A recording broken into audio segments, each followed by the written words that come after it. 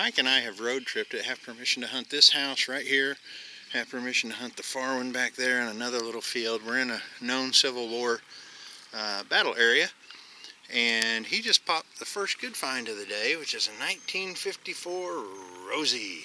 So, first, is that your first coin today?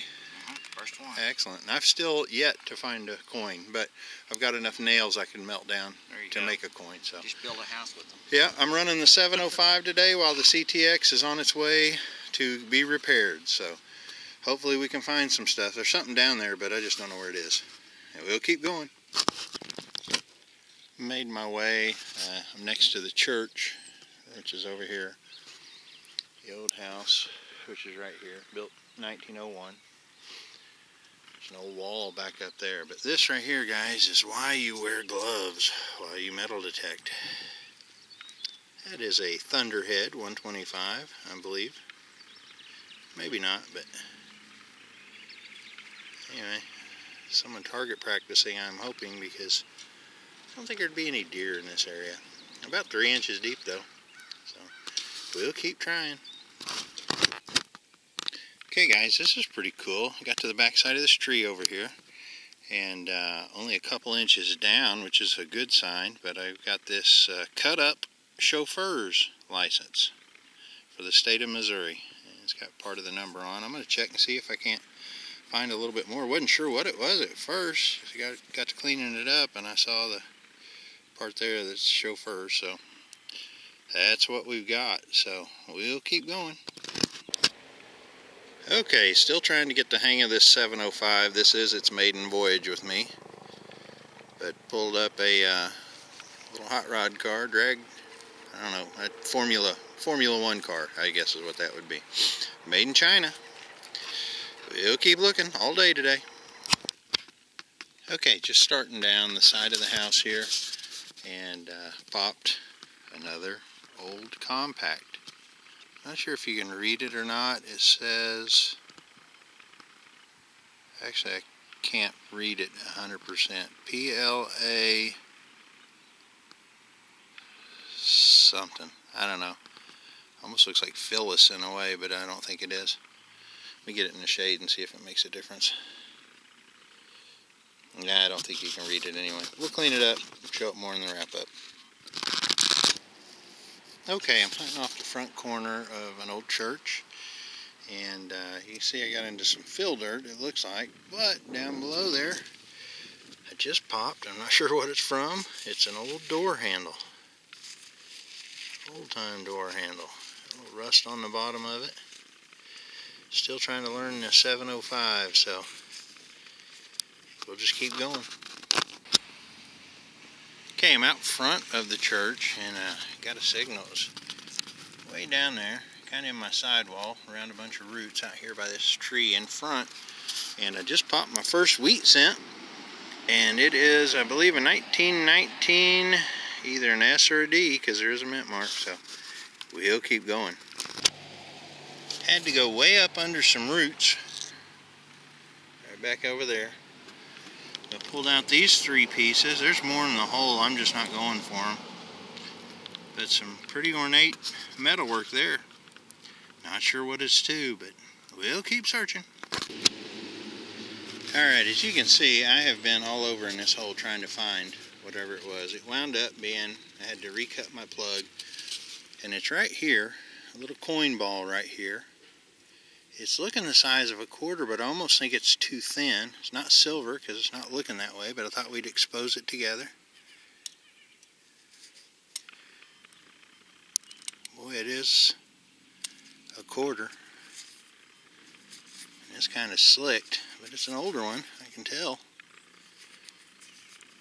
Fairly old anyway.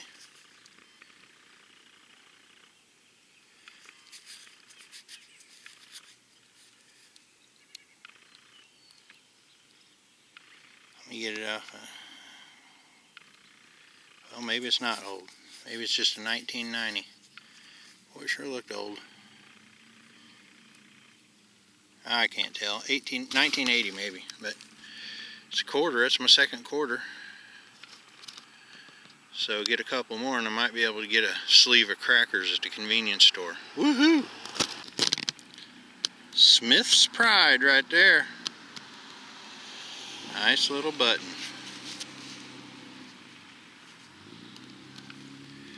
About 3 inches deep in that hole, so we'll keep going.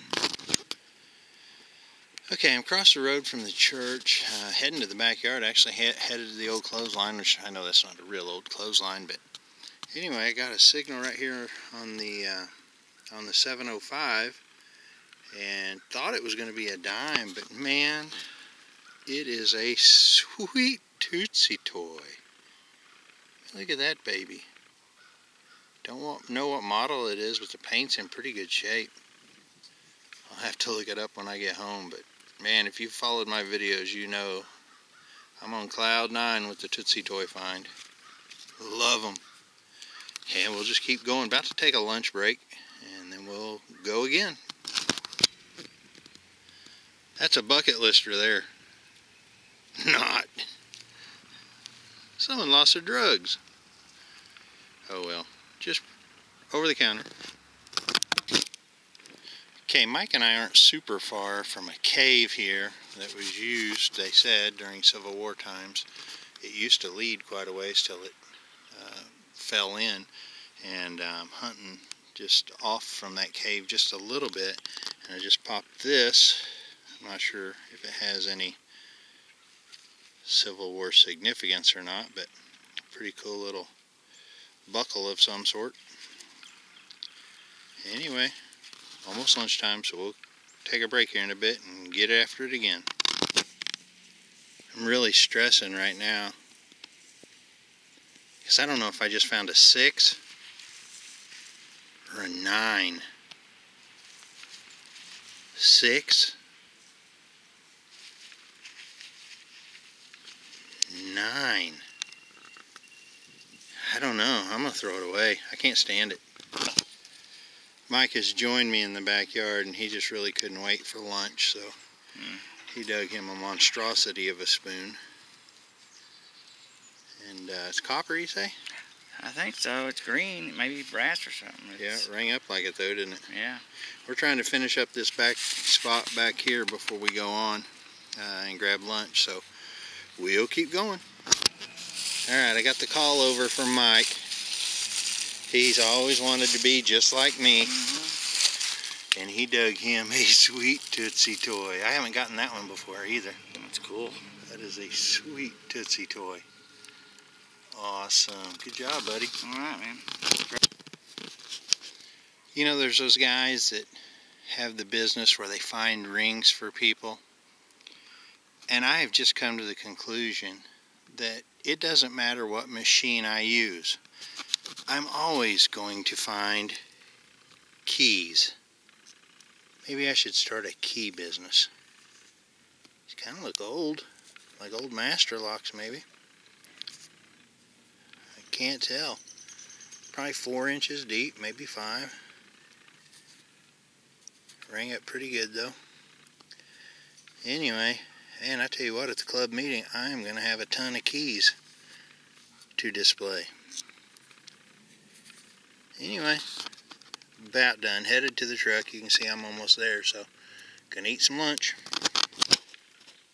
Okay, Mike's got to come and check out what I just dug. So I come to the base of this tree. There's a bunch of junk out there. It's a new place we're at. And I come over and I get a 42, 44 signal on the 705. And of course, me being new to it, don't know what it is. Stick my shovel in and pop it, and this is what just popped out. I thought at first it was a cannonball, but I think it's a light of some sort. It is. An old light. My cat sucker popped up like that, and I thought, ooh, cannonball. That's cool. Anyway, cool light. Yeah, it's an old hand light, isn't it? Yeah, I think so. Or maybe it even mounted on a rig, who knows. But golly, now I got to tote it out. Oh well. Find anything out there?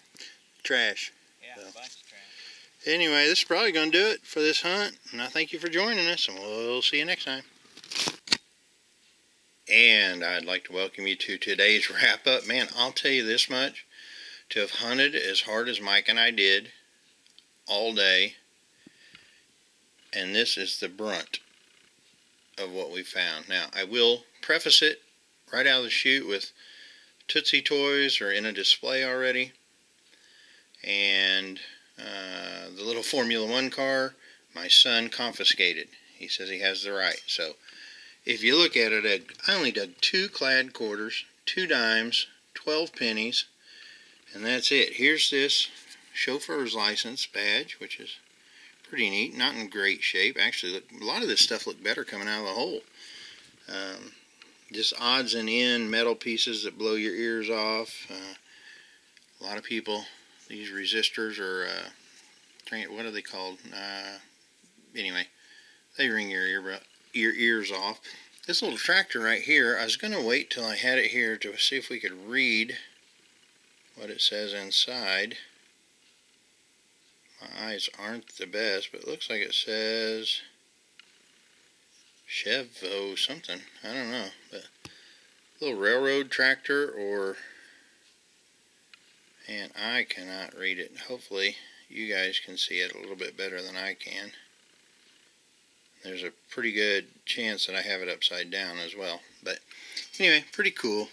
Back into a truck. Not that big a deal. I found a lot of interesting metal ironwork. And again, that was my maiden voyage with the Mine Lab Xterra 705. And it brings in a lot of tones. You just got to decide what you're going to dig and what you're not. Thunderhead 125 cleaned up nice. Put a new tip on it. You could probably use it. The blades are really sharp and in good shape.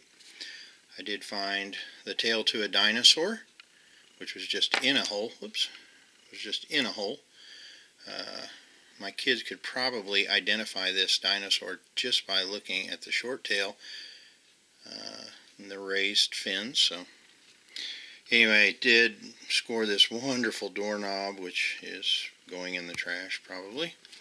Here's this 3-piece ornate deal, and I don't know, it's some kind of a holder of some sort. I don't know if that's the bottom, it's a drain. It's probably a little too ornate. It'd probably be up like that, and maybe that's even a foot to something. Who knows? But 3 pieces to that. This little buckle of some sort. I'm not sure what that was, but keys. Man, am I on a key run. I just keep finding them. I finally concluded that's a 9. Not a 6. Little chain. This is pretty cool. Really hard to see, but it does say Ploughs. P-L-O-U-G-H-S. I can't read the rest. It is just awful small print. They must have had better eyes back in the day. A little copper.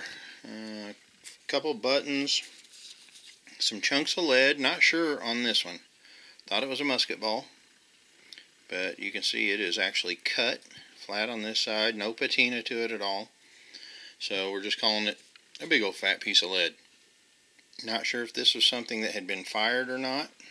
But again, no patina on it. Maybe a little bit here and there, but not enough to call it anything fancy.